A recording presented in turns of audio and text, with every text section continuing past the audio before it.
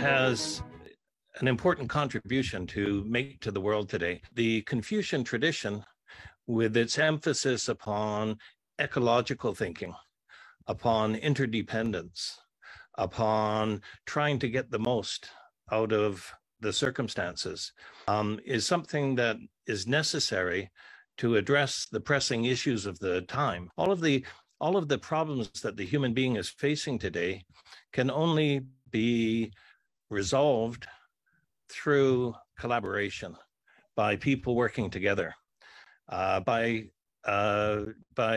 countries working together.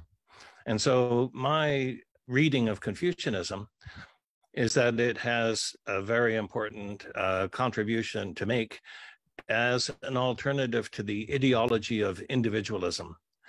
Individual people, individual states, that's not real. We're not individuals. Everything we do is in association with other people. Everything that nation states do is really, it's an ecology, a political and social ecology. And so we have to recognize it as such. And I think that the Confucian tradition's notion of qin xin, the Confucian notion of xiao, is something that Confucianism doesn't have to persuade Italians or Ugandans of qin qin. Everybody feels qin qin.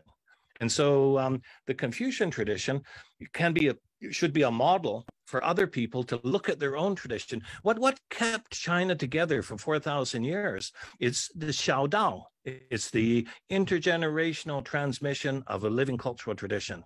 When you look at Greece, when you look at Italy, when you look at Egypt, when you look at Iran, they don't have that kind of thick continuity that China has, because the Chinese tradition, the notion of xiao, makes each generation responsible for embodying and transmitting the tradition.